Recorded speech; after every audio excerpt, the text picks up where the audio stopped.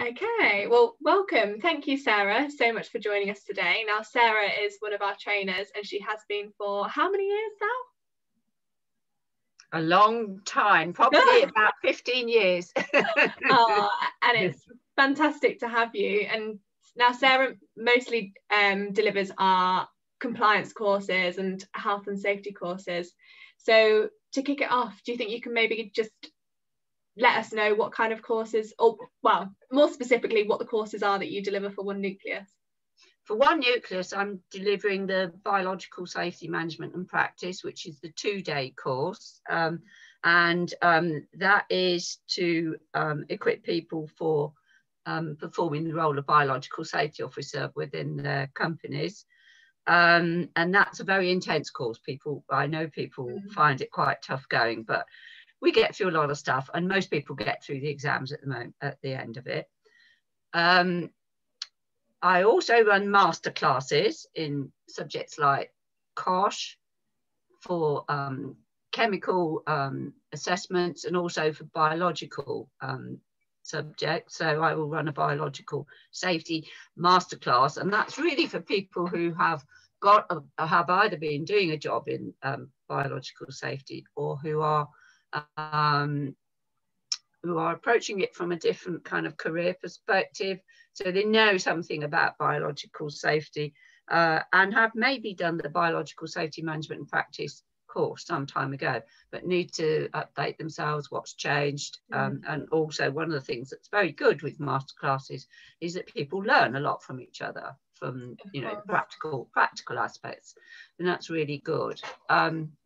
I also run courses, but we ran one about 3 or 4 years ago, which was safety for facilities managers, because they have, again, a different perspective. They may be mainly responsible for ordering equipment and for making sure it all keeps running, but they need to know about safety too, because there are statutory safety tests that need to be done on things. And the safety dimension is very much part of a facilities manager role. And so that hasn't been run for about 3 years, I don't think. And I do 1-day laboratory safety as well too, which is introduction to all the topics which are of relevance to working in a laboratory.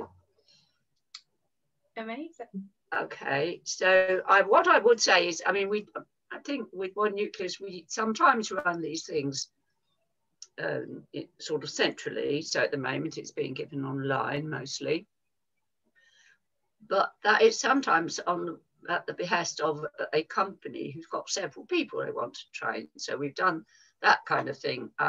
So for instance, for King's College London, we've run 2 full training courses for their staff on biological safety management practice. So it's exclusively for them.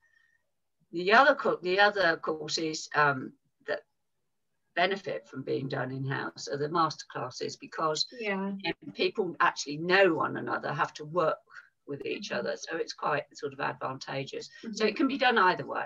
And would you say the lab health and safety one as well would be benefited delivered in-house? Or yeah, I would agree that it's much better, because everybody then knows what the labs look like. There's a common theme to it, whereas if it's for different companies, they've all got different things, they're all doing different things. So it is I would say exceptionally effective if done for a particular company. Much more specific then, I guess, and you can apply it to your own lab. So going back to the BSO course, which now has actually been approved online by IOSH, which is amazing news. What kind of content is covered? Well, we start off, as all my courses are, with the legal background, which is what is the main legal side of things, and where can you find out more about it, because legislation is something that tends to turn people off. But in this course, I do at least cover the main underpinning law.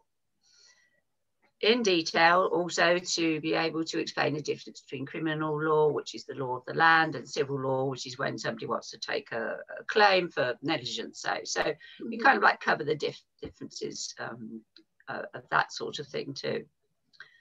I talk about the role of the biological safety officer, the sorts of things they have to do within a company, and that is the kind of practical things like helping to run the biological safety committee, maybe also helping with inspections, but also to have in mind the fact that in doing this job, people need additional skills, like interpersonal skills, and they need to be able to be assertive. And sometimes that's quite difficult for people if they are, depending on what position they are in the hierarchy. So we kind of like talk through those sort of things on scenario basis.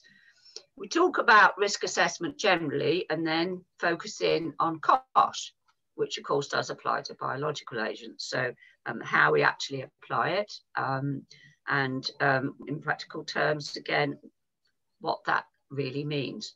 What is a local exhaust ventilation? What is a biological safety cabinet? So lots of things surrounding the function and definitions of those kind of things.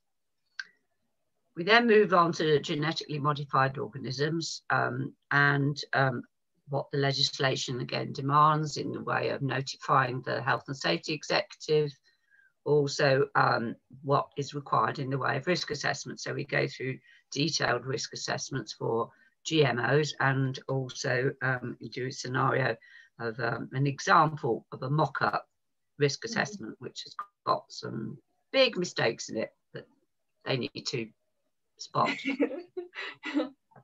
Then we move on to the role of HSE, the Health and Safety Executive, and the Environment Agency. And I've got a couple of presentations about how inspections work from the HSE, and also about the genetically modified organisms, what's changed. Because if somebody is coming to this from having been in the GM field years ago, things have changed. We talk about human tissue, the biological safety in human tissue, because many people are actually working with blood and other samples of human tissue.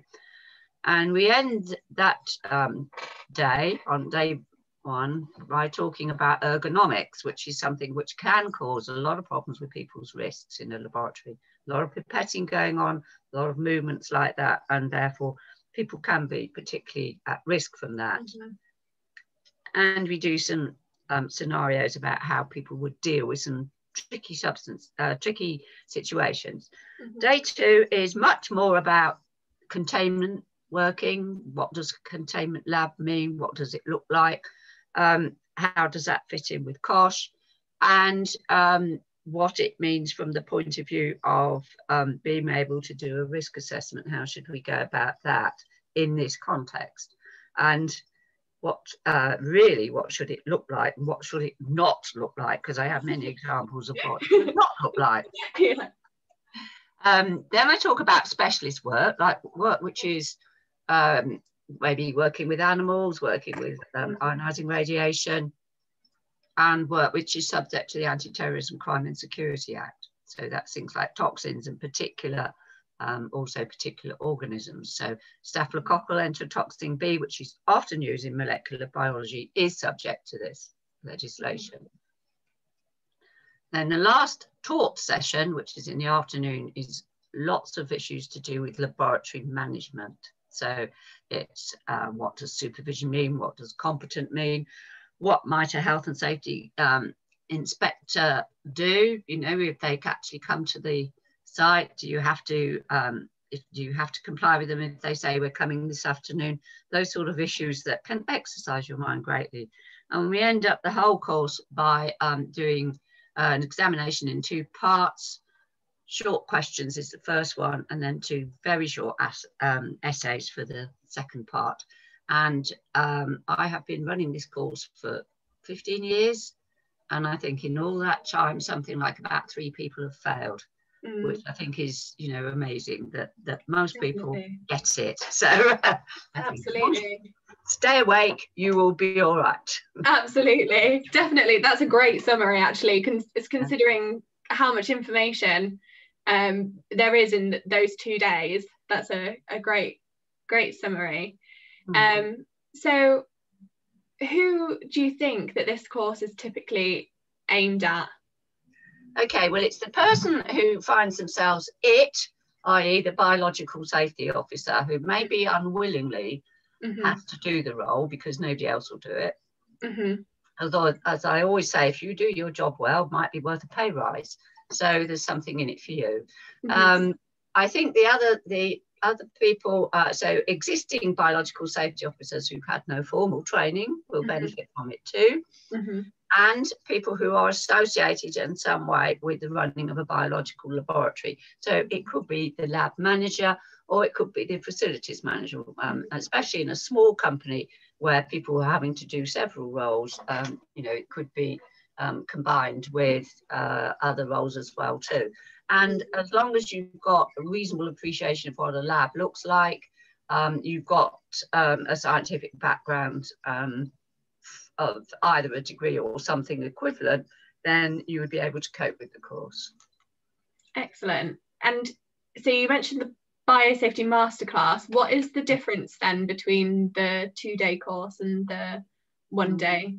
Yeah, the masterclass assumes that you've already done something to the standard of the biological safety management and practice 2-day course. So it assumes you already know all the elements of what a biological safety officer role involves. But the masterclass serves 2 particular purposes.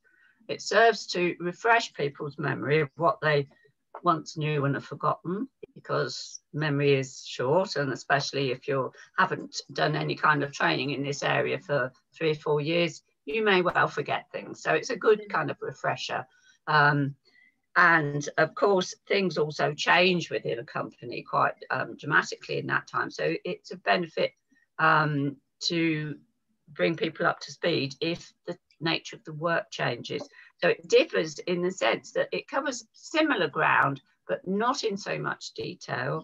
The class exercises are quite different, but it's themed along the same lines of the same kind of content, but in much less detail. Excellent. So the lab health and safety course, who is that one more aimed at? That's more aimed, I would say, at either laboratory managers, or it could also be for the for company health and safety officers, especially if they don't have a lab background. So they need to learn about how does health and safety apply in a laboratory venue.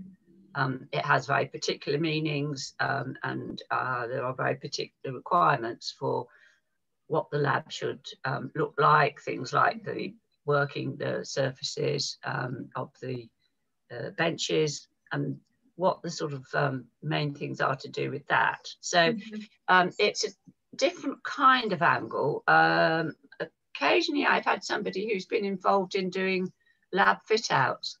Okay. They wanted to understand from the scientific point of view. Yeah. So, and occasionally also I've had people who know that the company will be expanding into a new building and they want to look out for things to be able to do, sort of much more effective, be effective in the design and working with the architect more effectively. Wonderful.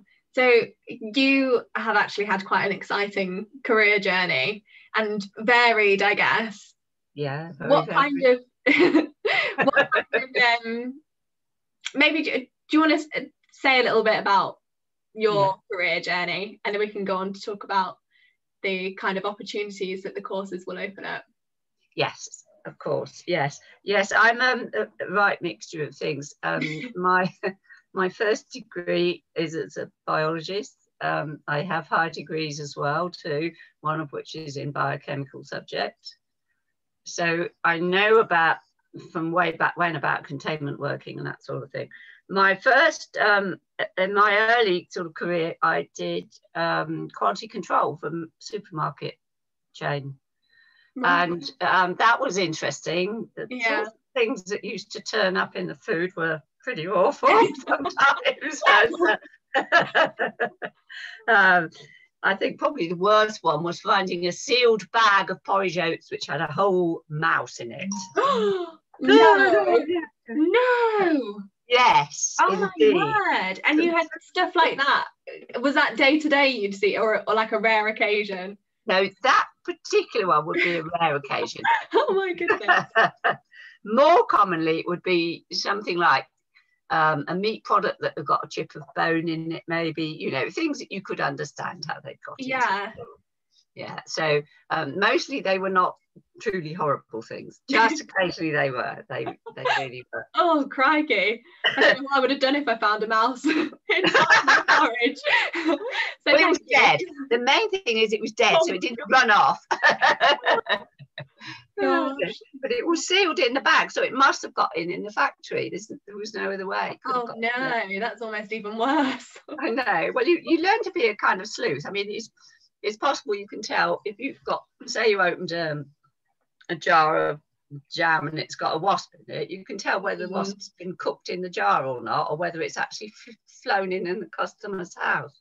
Right, I see. People will make spurious claims. Really? Oh yes, absolutely crazy claims sometimes. Yeah. And, you know, that would, you know, they'd end up charging a huge amount of money and saying, you know, I want to be reimbursed for this. Well, you'd have to kind of like come up with some kind of reasonable information. Anyway, that was interesting. And the things that people complained about, I remember the most trivial one was somebody complained that on toilet rolls, which had average sheets of 240 sheets per roll, there was only 238.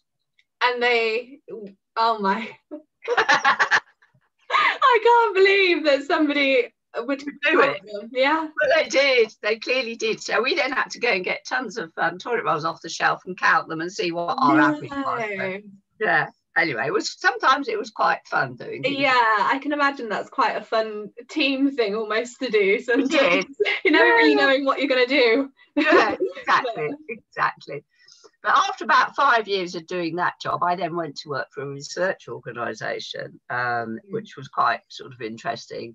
And I did loads of different jobs. I was there for 11 years, but I did lots of different things. So I did reference standards for a project for the European community. I also worked on another project with the EC, which was preparing foods contaminated with, deliberately contaminated with certain things.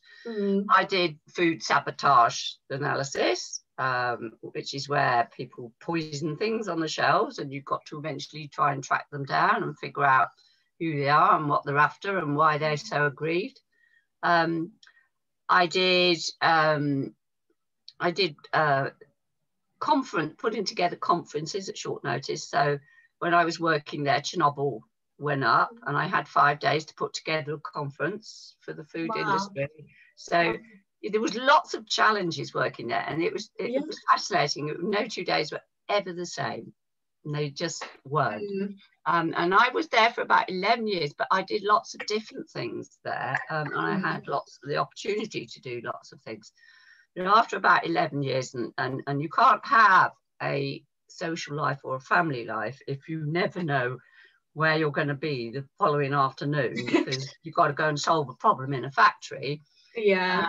I worked out what I actually liked doing and what I could afford to work for. So I took a big pay cut and retrained in health and safety. And I was very fortunate that where I went, they went halves with me and paid the fees for me to do this and gave me the time off. And I paid for the accommodation and did all the sort of swatting and exams and things like that. So I qualified as a health and safety professional, and within about 3 years I got back up to the salary that I was on. Wow. And it's been a sort of like journey ever since there in health and safety. And in 2008, when I thought I would slow down a little bit and do much less, I started my consultancy thinking I'll give this 3 years, and I'm still going. Yeah. Still get. And I absolutely love it. I really do love it. I love working with people. I love helping people to understand what they need to do, taking people who no idea what the concept of risk assessment's about and enabling them to actually write a decent risk assessment. That is a huge accomplishment.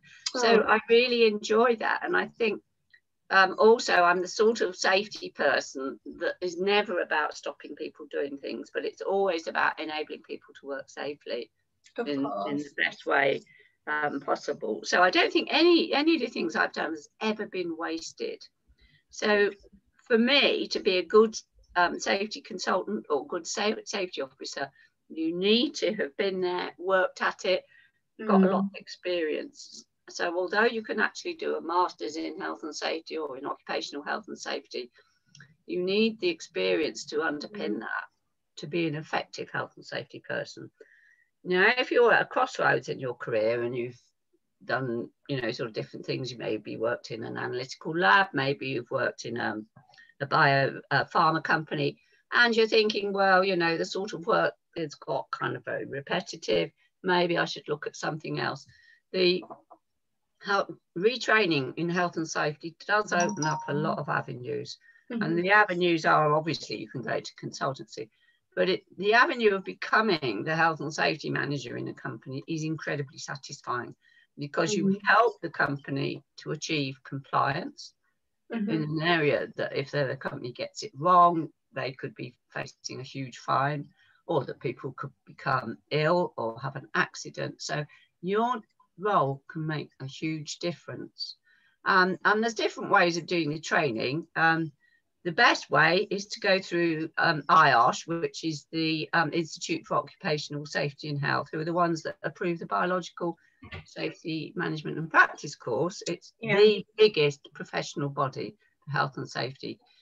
You can do it different ways. You can do distance learning, which is quite tough. You have to be very disciplined. And you can do it by sort of like, I did it as sort of like concentrated batches of it, because I need to be bullied into doing things like that. So you can do it different ways. But for me, it's been great, absolutely a great choice. And for other people, it may well be, if they're thinking about it. And I'm always happy to talk to people about what I think would be a good choice for them. Yeah, amazing. Gosh, and do you know, it just fascinates me. I love hearing your stories about the food sabotage and the quality control. It's just, gosh, I guess, how would you, I mean, it might even be enough for these exciting stories, but how would you kind of promote this as a career? Because I don't know whether a lot of people, when they leave universities, well, with the degree that you had, did you always kind of think, I'd like to go off into health and safety, or how did you kind of promote this career? What, health and safety career? Yeah, no, I did not think that for 1 minute. I had already, by the time, I think I did other things until I was 40. I was a bench scientist for quite a lot of the time.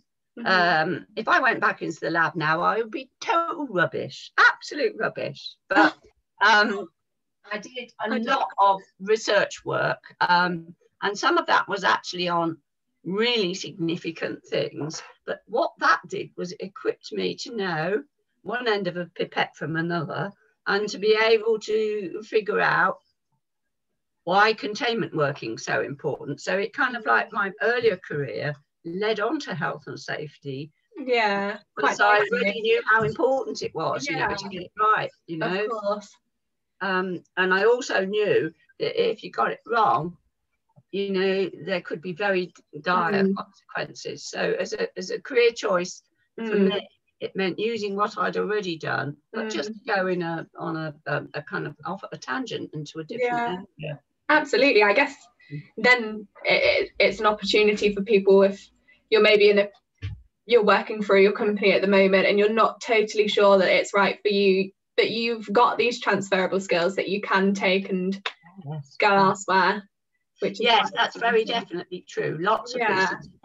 And the other thing that you can do if you're working in a company is to offer to, if there is a health and safety manager there, offer to shadow them.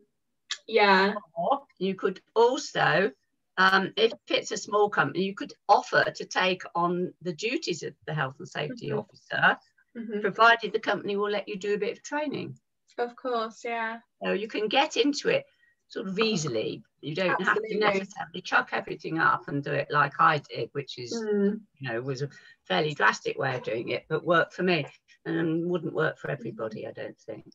No, definitely.